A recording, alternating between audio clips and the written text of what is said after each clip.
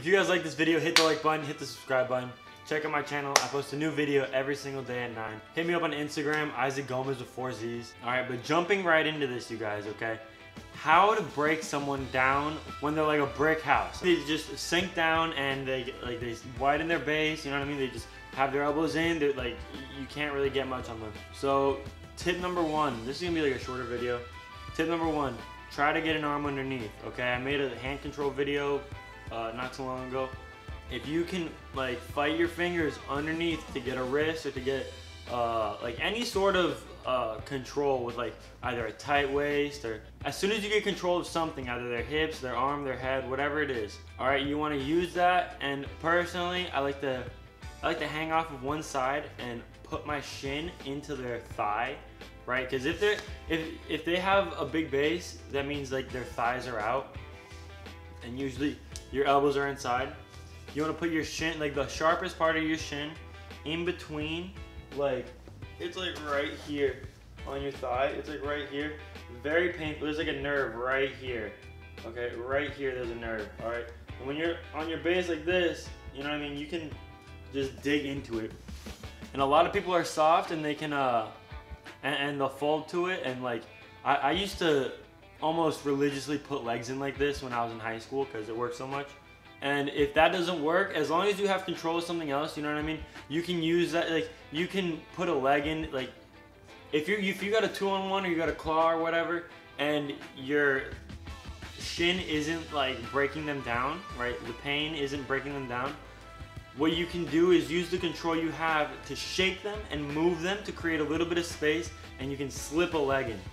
This is the most common way. Like people do a bunch of stuff. They'll put the knee in the butt, they'll spiral ride, whatever. You basically just gotta move your opponent in such a way that it creates just enough space for you to put a leg in on either side.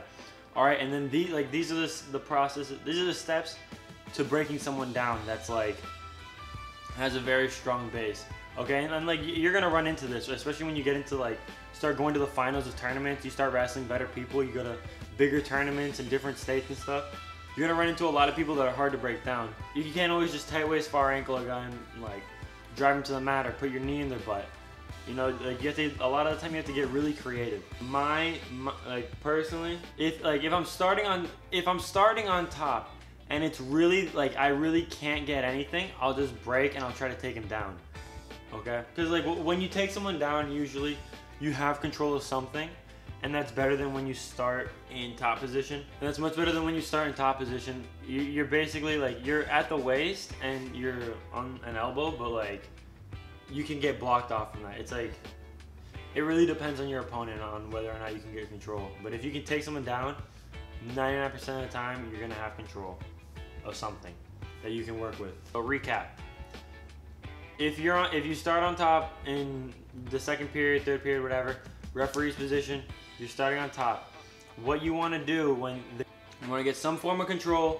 That's the claw, that's a half, that's a cross hook, that's a tight waist, that's a 2-on-1, whatever type of control you can get, okay? And you want to use that, and you want to shake them, you want to move them, and you're gonna have to practice this a lot. You're gonna have to practice this a ton.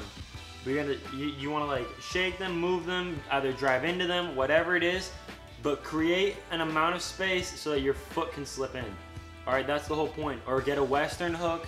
You know what I mean? Like, there's a ton of stuff. When it gets hard, you have to get creative. When it gets, like, when just the basics don't work, you need to start getting much more creative. And remember, just like with standing, your feet on the mat, having the soles of your feet on the mat, that is the wheels and the transmission of the car that you're driving.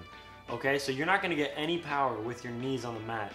Okay, you have to have feet in the mat driving into your opponent. Okay, and that's where all the horsepower comes in.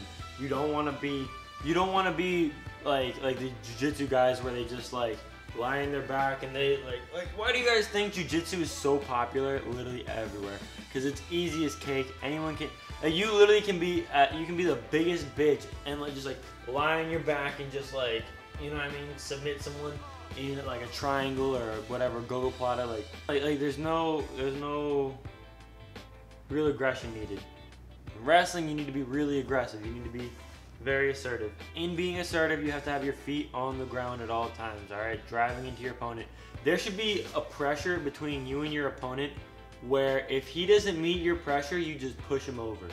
Okay? You should like in practice you can get really good at this, all right, by like just building a pressure with your teammate, all right, and like really you should be trying to push him over the whole time, like really just push him over, all right, like if you're in contact there should be a pressure. So my final words for this video and breaking down people and, you know what I mean, turning them, is high hips win, hand control, create space, put in legs, profit. Alright, if you guys like that video, hit the like button, hit the subscribe button. Check out my channel, I post a new video every single day at 9. Hit me up on Instagram, Isaac Gomez with 4 Z's. But until next time, I'll see you guys.